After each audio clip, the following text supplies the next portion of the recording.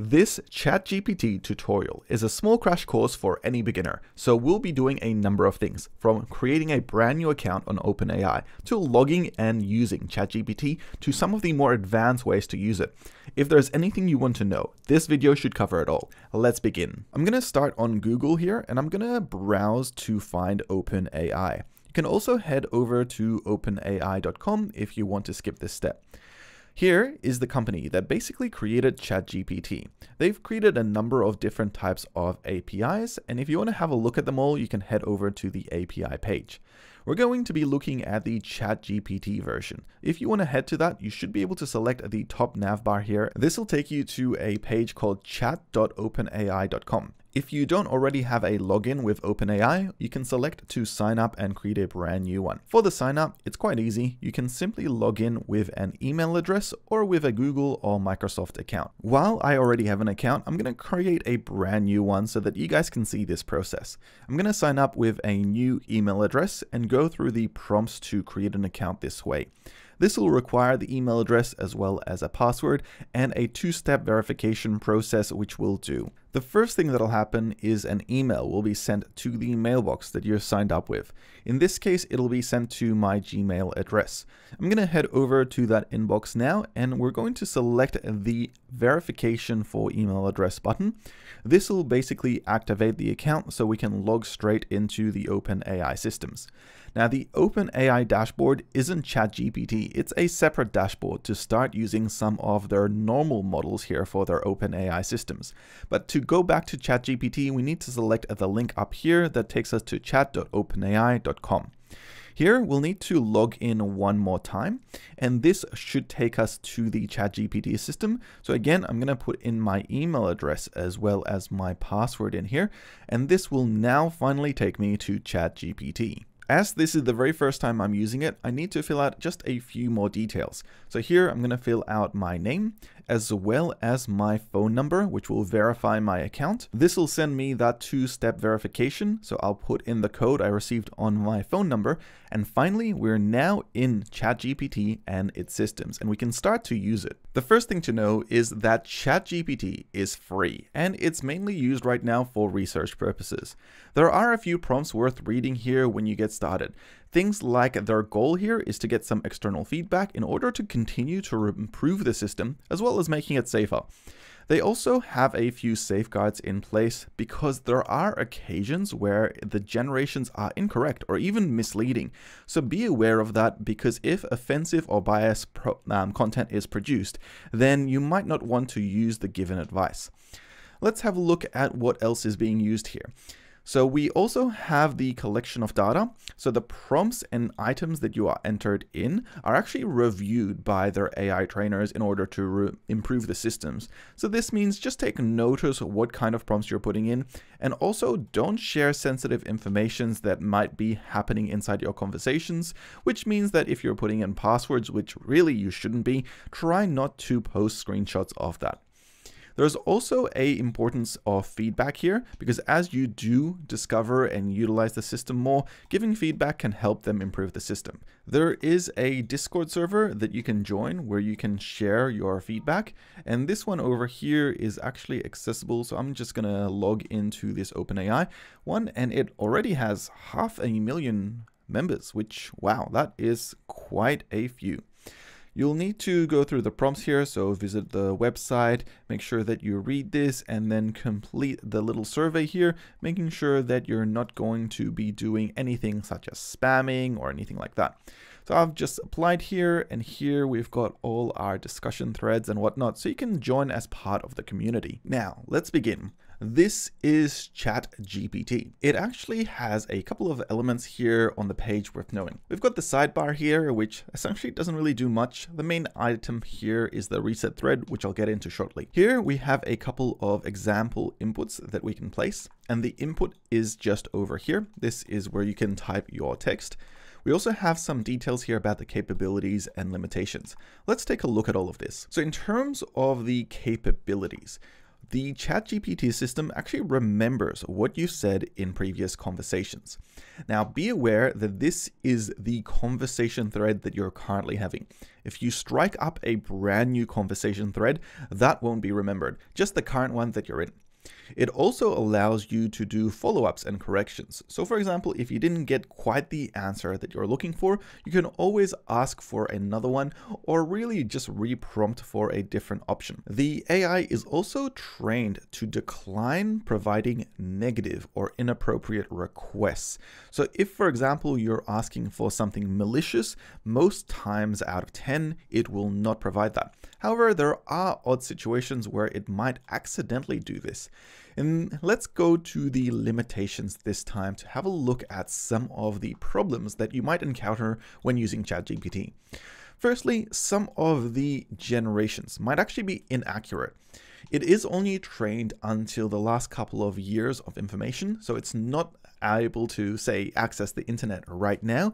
It is in an offline state as of a year or two ago. It also doesn't do mathematics very well, so it might have some issues if you're doing things like 10 plus 9. It might not give you the correct answer. There's also some bias to the content that is produced based on what you've produced earlier in the conversation. And this could essentially mean that it occasionally produces some harmful instructions, and those have to just sort of be ignored. And finally, as I mentioned earlier, there is limited knowledge because the actual AI is trained for events just towards 2021. This means that it won't have up-to-date information of relevant and current facts that are happening in the world. With all of this said and done now, we can now actually start taking a look at using ChatGPT. The first thing to take note of is that using it is very simple. All we have to do is enter in a message or a query or a prompt of what we want the AI ChatGPT to do for us. And then we get an output. There are a few examples here with buttons basically asking us maybe explain what quantum computing is or how to make a HTTP request in JavaScript, but I'm going to minus these out and I'm going to use my own, which is what is 10 plus 9 as a question mark. This is a pretty simple prompt. Then we simply select enter or set the button here and press and click on it, and we start with our very first prompt. Now here we have two parts to this prompt. We've got what we've prompted, and then we've got the output here from OpenAI. Now this is pretty damn simple, but there are a few things to take note of here. The first thing is the question, what is 10 plus 9? Now we've got the output here that says 19, but we also have this option here to try again. So if I was to select that, what we end up getting is essentially the same answer, but just written in a different way. In this case, it's been written more mathematically, which is 10 plus 9 equals 19, but it's not just 19 like it was before. And we can continue to click on this, but if, for example, we've given as many results as we possibly can, then it might error out, like you just saw earlier, or it might continue to give us better answers. Like this is a half mathematical, half verbal one, where it says 10 plus 9 is 19. We can try again, and this time it says 10 plus 9 is 19, so it's almost repeating now. You'll get to a point where there's only so many ways it can be written. We have a number of other things to take note of. We've got these thumbs up and thumbs down icons, and this is to give OpenAI some feedback as to the prompts we have here. We also have these arrows here when you hover over to show the different types of outputs that you've gotten based on the input that you've provided. Now I've just done 5 of them, so I can toggle through them, and I like number 5 the most, so this one I can give a thumbs up. Now if, for example, it gave a poor answer, we could do the same by going back here. It says an error occurred, and I say no answer provided. So this, for example, is how you would provide feedback to the system if you needed to. Now this is our very first prompt in this conversation. We can continue to make more prompts, such as saying, how good is OpenAI's ChatGPT at maths? And ask this question. So this question is still part of this conversation. And we're getting an answer now being streamlined and generated from OpenAI's ChatGPT. It says, as a large language model trained by OpenAI, it doesn't really have the ability to perform mathematical calculations. Now, here's where you might have to be careful. There are situations where the outputs might not actually generate the kind of consistent answers you might be looking for. Such in this example, I'm going to trick the AI, saying that it is actually 20. 10 plus 9 is 20. Now the prompt will say that it is a language model. So what's going to happen now is I'm going to ask one more prompt saying, is 10 plus 9 equal 20? And since I previously said that it was, now it's been tricked. It actually does think that 10 plus 9 is 20, and it's going to confirm that answer. This is where confirmation bias might come into play, and you have to be careful what kind of prompts you're putting in because they will influence the outputs that ChatGPT provides. Now, this entire thing here is a conversation, and we could continue this conversation indefinitely. But we're not going to do that. We're going to start a new conversation. This is because all of this conversation is essentially structured in such a way that it's in history. It's essentially taking reference of what we said earlier in the conversation and pulling that context into new responses. This is why we got 10 plus 9 is now correct as 20, which doesn't make much sense.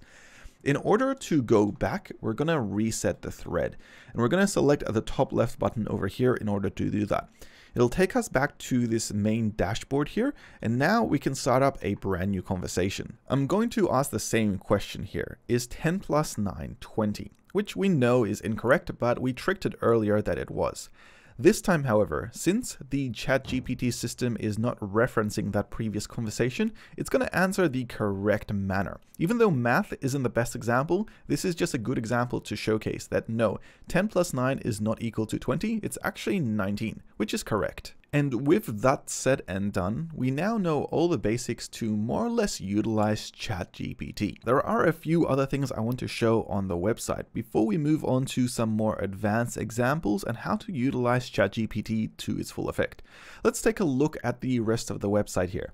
We have this toggle here for dark and light mode. So the default, I'm pretty sure, is the dark mode or whatever your operating system is on. I'm going to swap to dark mode, which, well, doesn't do anything, but then I can also swap to light mode, which is a little bit harsh on the eyes. Personally, I prefer the dark mode, which is what I'll keep it connected to. I also have the option here to connect to the Discord server that we had a look at earlier, as well as the option to have a look at the FAQs and updates, which takes you to a forum-like website here where you get to learn a little bit more about ChatGPT, how it works, and its background. It is essentially based on the GPT 3.5 model, which is a newer one that provides human-like feedback. Let's begin with our first advanced prompt. This prompt will be on how to create some food, specifically some seafood. First of all, I don't particularly know yet what type of food I want, so I'm going to ask ChatGPT to give me 10 dishes with seafood. And here is an example of a list prompt. This is where you ask ChatGPT to give you a specific number of items of a specific number of things. In this case, it's 10 items of seafood. The output here should be based on the context of that query. So in this example, it's a human prompt that is being outputted with a list of 10 items, but it also gives you a little bit more context here, saying that there are different levels of difficulty for each one of these dishes. Now, this is where things can get interesting because we can now start having a look at this list and selecting options we like, such as the first two for shrimp and salmon burgers, and then following up this conversation with more queries. I'm going to ask in the next part of this conversation if ChatGPT can create a shopping list for me based on the very first two items, those two being shrimp and salmon. I don't have to particularly say shrimp and salmon, it should just know based off the context of the conversation. And the result here is essentially creating another list, but this list does not have a specific length. It's based on the options we added in earlier. So here it provides an output that is indented and bullet pointed for each one of the dishes, for the salmon burgers and the shrimps, to let me know exactly what I would need to buy from the shops to be able to put these together. That is pretty damn cool. And this is just also still the beginning, because we can continue this conversation based on all this context. Now that ChatGPT has provided us a list of 10 dishes, as well as a shopping list for all the ingredients we would need to make one or two of those dishes, the next practical question is quite intuitive, which is, can you tell me exactly how to cook, for example, salmon burgers, which is something of a thing that we would normally have to Google a lot for. But based on this and the ingredients, ChatGPT will provide us with one final list of exactly what steps we would need to put them together. This is just a quick shopping list example of OpenAI's ChatGPT. Now that you have an idea of how you can continue a conversation, let's have a look at some more examples. This time, I'm going to use ChatGPT to do some coding for me. I'm going to use one of the pre-made prompts here on how to do a HTTP request in JavaScript.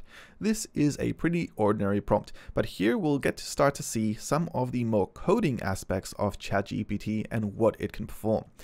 Here, it's going to answer this question, but it's going to do this in a number of ways. First, it'll give me some context as to what it's doing. Then it's going to give me the code snippet of exactly how to perform the function based on the prompt I've put in. And then finally, it'll give me a description of what the code is specifically doing. All of this is quite useful, and this is just the beginning. I'm going to request ChatGPT to update this request. And instead of it just being a generic API call for data, instead we're going to grab some weather data.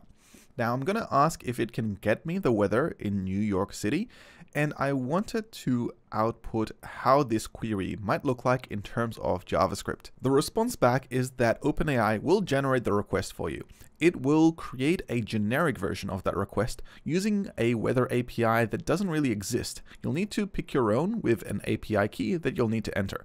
But the request should look something like this, where it's getting an example.com, passing in the weather city, being New York City, as well as the units, and passing in the API key. It'll then explain exactly how this GET request would work, as well as how it would come back in the form of a JSON that you could then utilize inside your application. This is all pretty useful, but not quite everything that we're looking for just yet. The next step here is to ask it to update this query in order for it to loop through the data that we would get back from this API and then place this into a website.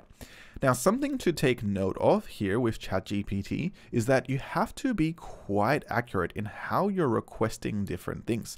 This is why if, for example, you have a background in programming, writing these prompts might be a lot easier because you know what you're after. Whereas if you're not quite sure, it might be a little bit more difficult.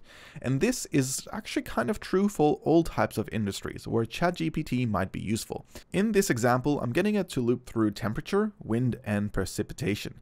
And this should create a brand new output for me.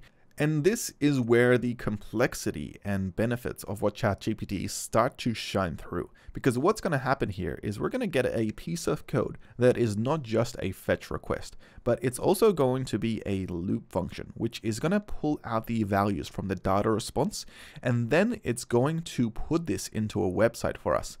After it pulls out the values of temperature, wind speed, and precipitation, it's then going to create the JavaScript code to place them into a website using p-element tags and then append them to the website body. Finally, it's going to go through the code here and explain exactly what's happening like I just have been, where it's using an example API with example code, so you really need to update this to make it work for your own project. There are going to be occasions where the ChatGPT systems are going to be offline or, for example, unable to answer a prompt. In this next example, I wanted to do a story about a rabbit and a mouse, and I put in an option here and I got a response back that an error has occurred. I've selected try again a couple of times and that didn't work either. Now, this can sometimes occur when the output of a prompt might, for example, have some incorrect information, maybe something that might be harmful, or maybe even inaccurate. And in those situations, ChatGPT is automatically set in such a way as to not to provide a response. This is a safety mechanism. Sometimes a different way to approach this is to simply write a different prompt so that you might have a different output from ChatGPT. But in some situations, if the servers are entirely down, you might find that you just might have to wait a little bit Another thing you can do is always refresh the page, or alternatively just log off completely, restart the browser, and then log back into your session, because that also sometimes fixes the problem. Now let's do a short story. I'm going to do a story about a rabbit and a turtle that went on an adventure. This is a simple request for a story from OpenAI, and it's actually quite good at providing these. It's going to give us a story about these two that go on an adventure where they swim across a river. There is a small moral to this story, which is useful, but it's really kind of generic here.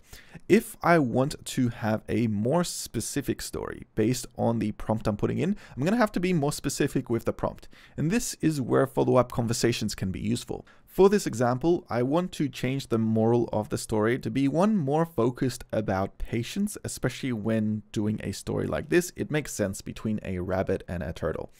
ChatGPT should be able to now rewrite the entire story with more emphasis on this specific moral. If we look closely, it has done just that. It's got a moral here about how it was important to be more patient, and the turtle was able to do this. This time along, I wanted to also give me the same story, but throw in a little bit of humor. So I'm going to ask it to keep the moral and add in a joke maybe somewhere at the end. Let's see what happens this time. I'm going to fast forward a little bit, but we can see that it's more or less the same story, but at the very end of the story, we have a nice little joke here that I guess it goes to show that slow and steady really does win the race. Another type of prompt that you can work with ChatGPT is one of a sort of storytelling video game, which is a really cool one that I've always enjoyed because of the creative answers that ChatGPT provides. In this case, I'm going to give the prompt that ChatGPT is going to pretend to be a text video game with options of A, B, C, and D. And then from that, we're going to pick a scene from the Matrix and we're going to see what we get presented with. The output is based on some storytelling. It begins nice and simple. You find yourself in a dark alley and we've got the options to select from. Here, I can now continue this conversation by selecting an option, such as the option B here, and the story continues. What's really interesting about this type of prompt is that you can pick any type of story from any type of scenario. You can pick ancient history, you can pick literature, you can pick movies, and then you can enjoy the creativity that ChatGPT provides while also going through and being a little bit part of that experience. Another popular way to use ChatGPT is to generate content for things like websites or even documents that you might need to prepare. While you might not want to use the entire document as is, you'll need to modify it, it can give you a helping hand in creating these. In this example, I'm going to create a copyright and privacy policy for a website. This is something common I have to do as a developer, but here I have an outline of a bit of a template that I can start using. And I can be a bit more specific, saying that it's for a accounting website, which allows me to maybe have something more, well, outlined for that type of a website as part of the privacy policy as well as the copyright statement. Of course, if you want to take this a step further, we can do that too. Since I'm located in Australia, I want these templates to be more specific to this country. So I'm going to ask it to update these. In the prompt, I'm just going to simply write that as someone who lives in Australia, Perth, please update these to be relevant for the country that I live in. The output from ChatGPT essentially is the same, but with new updated information such as the Privacy Act, which is specific to Australia, as well as wording such as including Australia and international copyright law in its template. ChatGPT is also quite creative as well as being able to produce humor. In this example, I'm going to ask it to write a nerdy pun. Why was the math book sad? Because it had too many problems. Yeah, good one. If we do a refresh, we get more or less the same output, but we can continue to ask it for more jokes or more puns as we need, and we'll get quite a few many. Of course, depending on how you write this prompt is how you'll also get the output. So for example, you might want a longer joke. So in this case, I'm going to say, write me a nerdy maybe joke or a short story, and they would produce a longer content versions of the same output. You can also be deliberate about your jokes and content, such as combining two elements together to see what is produced. In this example, I'm going to combine a hat with a rabbit. and see what ChatGPT can come up with. I'm going to ask it to tell me a joke combining these two items. And here I get, why did the hat keep falling off the rabbit's head? Because it had a hairline. Nice. You can also put ChatGPT into situations to produce humor and jokes too. So for example, I'm going to get it to pretend to be, say, Elon Musk, and I'm going to pretend it had just bought Twitter, which, you know, Elon sort of has done. Then to create a joke, Elon would say after he's bought Twitter. Now, since the API doesn't know that Elon has bought Twitter, it's going to have to guess here. But its guess is actually kind of accurate, saying that Elon would increase the character limit. There is another type of prompt which is useful, and this is the one of writing things such as documents or cover letters or even job applications altogether. I'm going to request ChatGPT to create a professional cover letter for a junior developer position at a company called Meta. And it's going to be for myself, Adrian Twarog, and I want to essentially use it as something that I can do to apply for this job who knows also the basics for programming in general. So with this kind of a prompt, it's quite specific, but it will also give me a specific output. So here I've generated one to a hiring manager. It's giving me a good introduction of who I am and what I've done. Apparently I've done a bachelor's degree of computer science, which is impressive, as well as working at an internship company called XYZ. So all of these are things that I would maybe need to update a little bit before, say, posting it off. But this also might be inaccurate. I might not even have a bachelor's degree. This is where we can go through and update this prompt of this cover letter, say removing the fact that I have maybe no prior job experience, but maybe listing out that I worked on quite a few different types of projects when I actually was doing a bootcamp in programming rather than going through university. OpenAI will go through this prompt and update it based on the context of what is now required, and this is what makes it pretty cool because you can essentially version out different types of cover letters here depending on your needs. The real trick here is to be specific whenever you're prompting ChatGPT to create an output for you, but in terms of that, it usually grabs the context of what you're saying quite effectively as long as you write it in a clear and understood way. Let me continue this example. Now, this time, based on this cover letter, I want ChatGPT to create a resume for me that I could maybe combine as part of this application. So I can simply write, based on this cover letter, write a resume which includes things like skills, maybe work experience, maybe even other things such as languages or etc. Based on the context of this, I'm applying for the same position, and let's have a look at what GPT produces. So here it starts off with some essentials, which is like a phone number as well as a spot there for an email address. It has a small summary if, for example, the person skipped reading the cover letter. It then goes through and lists out my skills, which is quite cool, as well as the education. It actually has combined both a bachelor's degree and a bootcamp, which are two separate things from that context, but we could update that. It's added in the experience as well as some example projects, and all of this is content that could now be used in a resume as long as it was properly updated with real-world examples of what I've actually done. ChatGPT is also very effective at doing summaries as well as pulling out content from documents. Let's have a look at the Privacy Act of 1988 here from Australia. I'm going to scan down to this document and I'm just going to copy paste a random section of it into ChatGPT. Then I'm going to give ChatGPT a query of what to do. In this example, I wanted to maybe summarize or explain to me this Privacy Act in simpler terms, and then I'm going to copy paste the text here. There are a few other variations that we can do here, and I'll get into those shortly, but for the time being, let's just start off with this simple example. The output is just a sentence or a paragraph here explaining what this section of the Privacy Act intends to explain.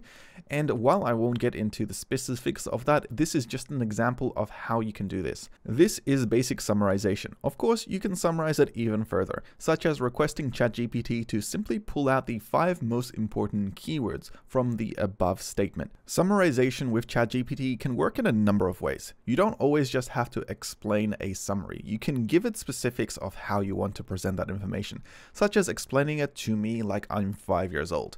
This can give quite a few different types of answers. You can do it for someone who's older, younger, or you could even simplify that even further by asking to explain it for a 3-year-old. And I like this answer because it gave a prompt here where I could understand that if someone does something bad with your private information, the government will help make it better.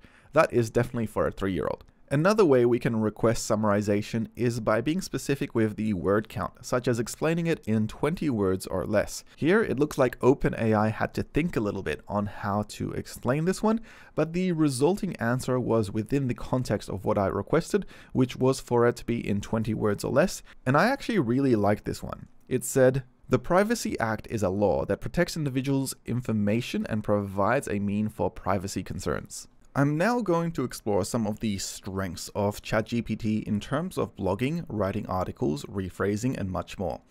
We want to create a blog topic, and we're going to use ChatGPT to assist in that process. We're going to request that it provides 10 blog topic title ideas for an article that might be something to do with, say, graphics design or website graphics design, and that is it. From that, it's going to give us a list of 10 different types of options. We've got things like the essential principles for graphics design, role in color, common mistakes, etc. From this list, I'm going to select option 3, which I like, 7 common mistakes to avoid in website graphics design. But I don't particularly like that title just yet. So I'm going to ask ChatGPT to give me 5 variations on that topic title. Then I'm going to paste in the topic title. Here it gives me 5 different types of options here, but all of them aren't that interesting, and I'm actually quite happy with that very first one. Now we can move into writing the outline for this blog post using ChatGPT. I'm going to ask it to provide me the outline for the article in clear writing and the title which I picked, which is the 7 pitfalls to avoid for website graphics design. Now I will get a pretty well written outline. It'll include an introduction with a couple of points, the 7 pitfalls themselves. So it'll pick out those pitfalls, give me a short summary in dot points of what they are and how they work, and then it'll also fill in a conclusion. This is pretty much everything that I would need if I was writing a blog article, and this is again still just the beginning. Because now I'm going to ask it to even write the introduction for this article, and I want it to be at least 3 sentences long. The output here will give me that introduction, which is graphics design plays a crucial role in the success of a website, etc. Here's where we can start playing around with writing blogs and content in general. We could ask ChatGPT to rephrase the following sentence and then paste in the sentence we want. And here it'll give us an alternative sentence, which is a little bit more nuanced, I suppose. It says the success of a website is heavily influenced by its graphics design. It's essentially saying the same thing. But we can also ask ChatGPT to do a number of other things, such as lengthen the sentence. So here it's saying the same sentence, but it's a little bit longer. The reverse is also true. If we've got sentences that are slightly too large, we can also ask ChatGPT to shorten them. And this provides a shorter version, which is very similar to what we originally had. And we can even ask it to fix the grammar. So say I was just writing my own blog and I wanted to spell check and grammar check, then it can work as a bit of a co-writer there for you, essentially making sure that your sentence, "I good graphics design impact good website," comes out essentially saying a good graphics design can impact a good website. Much better written. If you're writing for blogs in different languages, ChatGPT can even translate that to pretty much any language. I'm just going to take a guess here and see if it can translate the above statement or sentence into, say, German in this case. I could probably plug this into Google to make sure it's correct, but honestly, I think I almost trust ChatGPT here more with the translation than even Google. The reverse is also true. If you've got something in a different language, such as German, and you want to translate it back to English, you can do that. You can even add in things like adding it in a friendly, joking way, and we get back this example here: a good graphics design can totally rock a website's socks off, which is pretty funny. Now that we have an outline for our blog, an introduction, and say we've written it as well, we can even prepare a newsletter for it to be sent out by email and even have ChatGPT create the subject line for that email. Here I'm just going to ask it to create the subject line for an email newsletter based on the above, and it's going to give me an output here of maximize your website's potential with these graphics design tips. Perfect. I hope you guys enjoyed this ChatGPT tutorial. This crash course is just an introduction so that you can understand a better way of how to use it to your best advantage. Of course, if you have questions or if you have suggestions, let me know in the comments below. Don't forget to like the video and subscribe if you want to see content like this. Thank you.